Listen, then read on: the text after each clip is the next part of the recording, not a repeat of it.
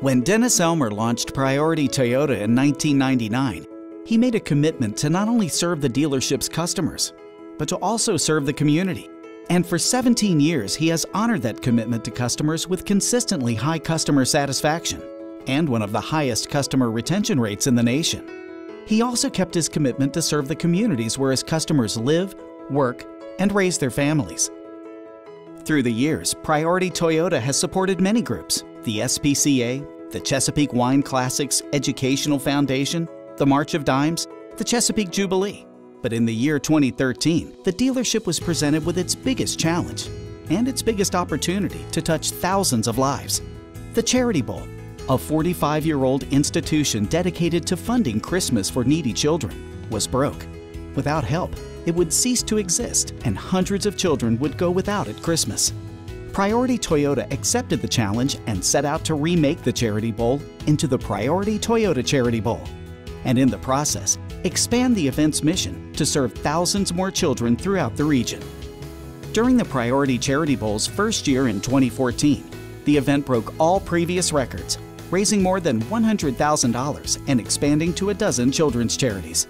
The following year, the Priority Toyota Charity Bowl was reformatted to a co-ed flag football game played by elected officials, celebrities, and former college and NFL players.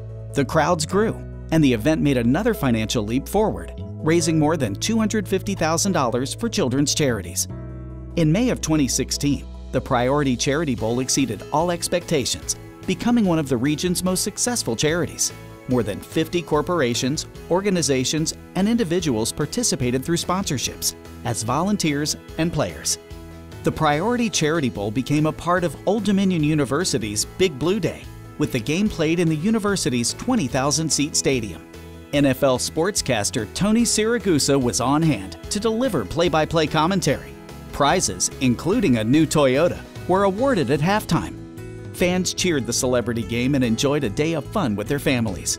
And the local CBS television affiliate broadcast live for 2 hours, covering a market of 2 million with Charity Bowl events and Priority Toyota's role in making it such a huge success. But here's the best part. Thanks in part to Priority Toyota dealer Dennis Ellmer's commitment to match each donor dollar for dollar, this year's Priority Toyota Charity Bowl raised more than $400,000 for children's charities. Charities like the local Children's Hospital, Camp Grom, a massive 70-acre park and activity area for children with disabilities and wounded warriors. I Need a Lighthouse, a nonprofit devoted to prevention of teen suicides. Recovery for Kids, an organization that empowers kids to break free of addictions. CASA, court-appointed special advocates for children who are victims of abuse and neglect. The Joy Fund, the original beneficiary of the Charity Bowl that provides gifts for needy children at Christmas. In all, the Priority Charity Bowl made significant contributions to 20 charities, touching the lives of thousands of children and their families. I just feel like it's the right thing to do, to give back to the community that you live in, that you grew up in. And there are many needs, and we're never going to fill them all. Some people call it quid pro quo. We don't see it that way. We do it because we think it's the right thing to do. Dennis Ellmer and the Priority Toyota team made the Priority Toyota Charity Bowl better, and they made their hometown a better place.